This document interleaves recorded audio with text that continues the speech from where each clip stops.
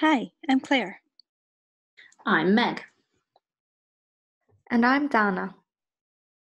Our lab started in January after I moved from MIT, and we work on the parasite Toxoplasma gondii. Toxoplasma infection is usually asymptomatic, but it can have devastating consequences in pregnant women or in immunocompromised people. Toxoplasma is arguably one of the most successful parasites in the world. It infects 1 in 3 people, as well as any warm-blooded animal and even any cell type. But pathogens normally infect only 1 or 2 species. How can toxo infect almost everything? Good question, Batman. To be able to survive in all these different environments, Toxoplasma must be very adaptable. In our lab, we are studying how Toxoplasma can adapt to changing levels of iron. A billionaire in a stupid suit. I hate that guy. Iron is essential for almost all cells, from bacteria to mammals. But too much iron is toxic, and so it must be stored safely so it doesn't lead to the death of the cell. We are studying how Toxoplasma is able to take up iron, use it, and store it. And to do this, we use genetic and biochemical approaches in the parasite.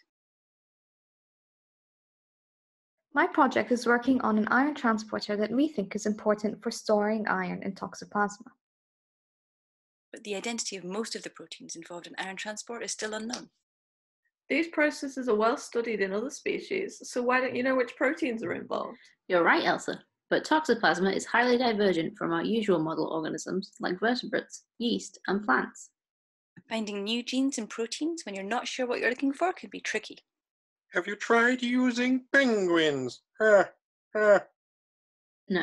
Luckily, we have a technique to screen all of the genes in the Toxoplasma genome at the same time. Using Cas9-expressing parasites and a library of guides against the entire genome, we can screen for Toxoplasma genes that are required for survival in high or low iron environments. Then we can study these genes and find the pathways Toxoplasma uses to safely utilize iron. Yay! As well as investigating the parasite, we are also interested in how it modifies iron in its host cell. Iron is very important in the immune system, and mammals carefully regulate iron availability during infection.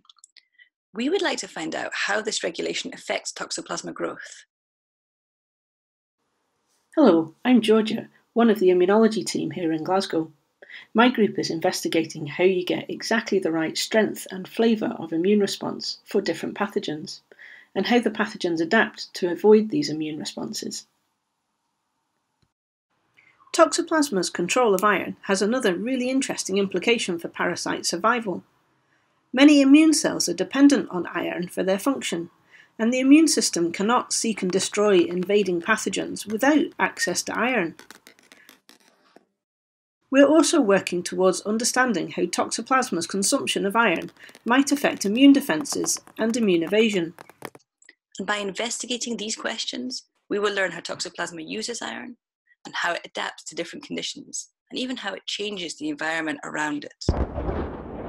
To answer these questions, we use a number of techniques, including tissue culture, Molecular biology, including lots of CRISPR-Cas9, flow cytometry, microscopy, and many more cellular and biochemical techniques. Thank you for watching. Goodbye.